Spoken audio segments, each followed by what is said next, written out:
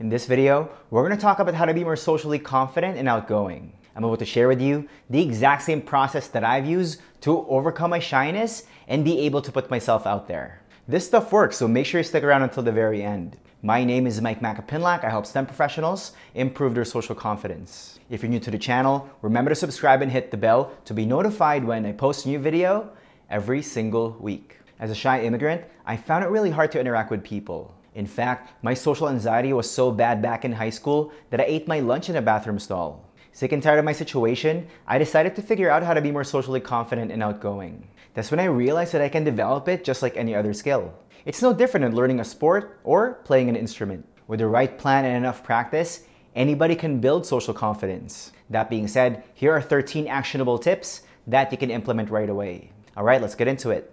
Tip number 1 is to show genuine curiosity. Remember, we like people who like us. If you want to know how to be more socially confident and outgoing, then you need to get out of your head. Take the focus away from yourself and be curious about the person you're talking to.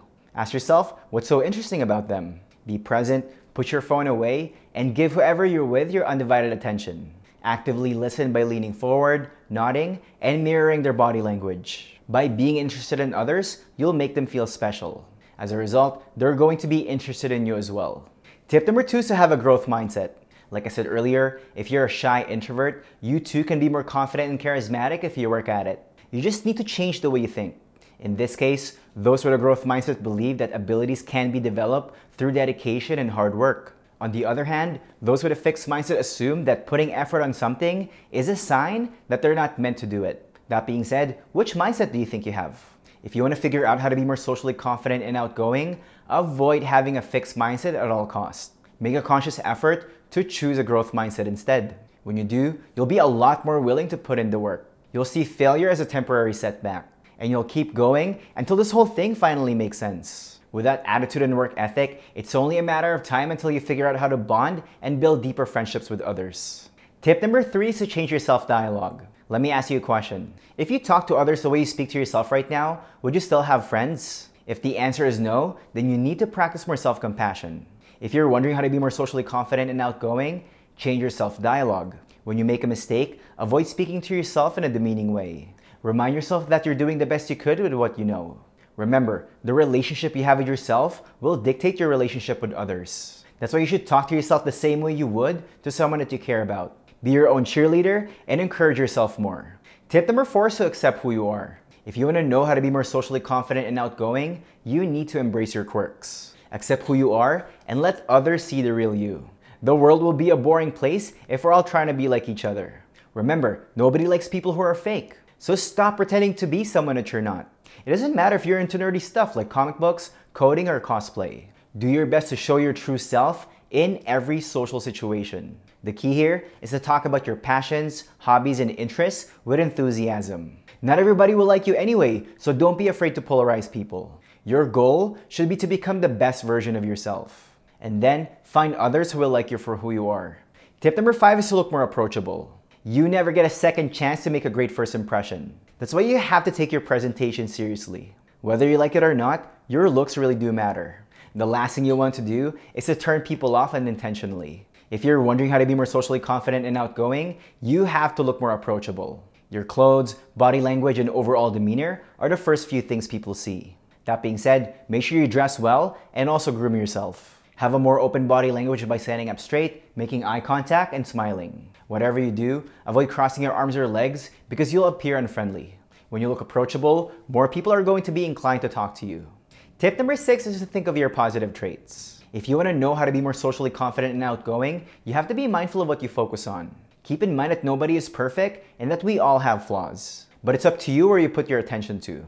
Remember, comparison is a thief of joy. If you want to know how to like yourself more, focus on your positive traits as much as you can. To help you get started, grab a sheet of paper and make a list of what's good about you. In fact, this is one of the best confidence building exercises that I know of. You'll start to see yourself as a person of value and you won't be as intimidated interacting with others. The better you feel about yourself, the more likely you are to put yourself out there.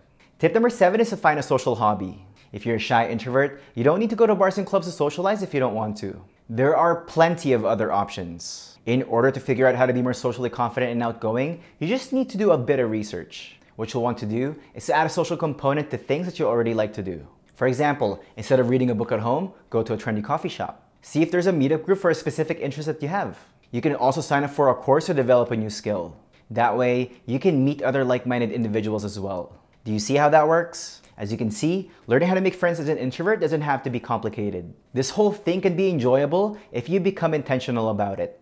Tip number 8 is to accept all valid invitations. If you identify as an introvert, then you prefer to spend time by yourself. Interacting with other people too much can feel draining for you.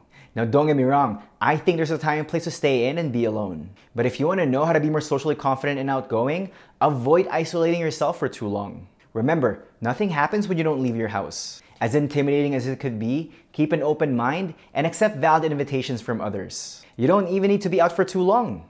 Even if you only show up for an hour or two, that's still better than nothing. At the end of the day, building meaningful relationships is still going to be a numbers game. The more you put yourself out there, the more opportunities you have to connect with others. Tip number 9 is to know what to talk about. As a social skills coach, I've worked with a lot of engineers, programmers, and developers in the past. Because they sit in front of the computer all day, they don't really have a lot of opportunities to interact with people. They're paid based on their technical skills, not on how social they are. That's why most of them blank out mentally and struggle in conversation. If this sounds like you, then you need to prepare in advance. Take the time to come up with things to share with others. And if you think about it, most people usually discuss the same things over and over again anyway, right? That being said, write out some stories regarding your work, your upbringing, places you've been to, events you've attended, and your interests. And then practice telling them as much as you can. By doing so, you'll feel more relaxed in any situation because you know what to talk about. Tip number 10 is to improve incrementally. There's nothing more encouraging than seeing progress. If you're wondering how to be more socially confident and outgoing, lower the bar first. Set yourself up for success and get some quick wins right away. That's why you need to develop your social skills incrementally. When you're starting out, just focus on the easiest thing that you can do. For example, try to maintain eye contact and say hello to strangers at first. And then introduce yourself and make some small talk. Eventually, you can have longer conversations and do some witty banter as well. Do you see how that works? By starting small, you're a lot more likely to take action instead of procrastinating. When you interact with people consistently, you'll figure out how to be more social eventually. Tip number 11 is to embrace discomfort. Imagine going to the gym after having not worked out for a while. You expect that your body will be a bit sore at first, right? But that feeling goes away if you keep training consistently. If you want to know how to be more socially confident and outgoing, the exact same ideas apply. That's why you have to manage your expectations. Remind yourself that feeling discomfort is a good thing. That's a sign that you're growing and making progress. So instead of resisting it, you should embrace it. Tip number 12 is to not take rejection personally.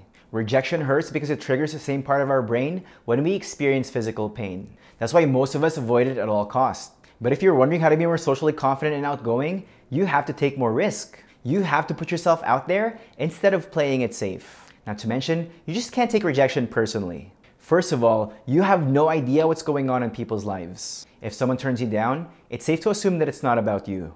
They barely know who you are. They're probably just having a bad day and they took it out on you by accident. That's why you should only focus on what you can control. Whenever you make a move and take action, you should always give yourself a pat on the back. How people respond isn't up to you, so stop worrying about it. If you get rejected, just brush it off and move on. Tip number 13 is to seek expert guidance. From what I've noticed, most people who struggle socially just don't know any better. They just lack awareness and experience interacting with others. If you consider yourself socially inept, then definitely educate yourself on how to be more outgoing. You can read blog posts about it, watch videos, and listen to podcasts around this topic. And then try to implement whatever you're learning as much as you can. The only problem is, doing things on your own can only get you so far. If you want to get results much faster, then seek expert guidance. Remember, time is your most valuable asset because you can't make more of it. Once it's gone, you can't really get it back.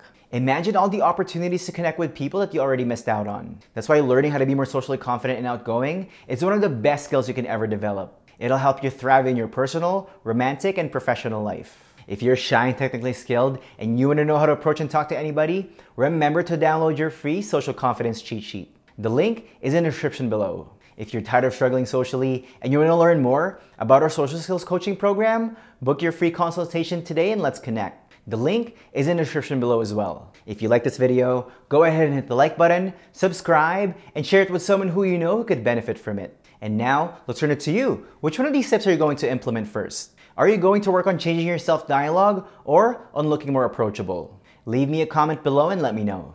Alright, that's it for me for now, and I'll see you in the next video.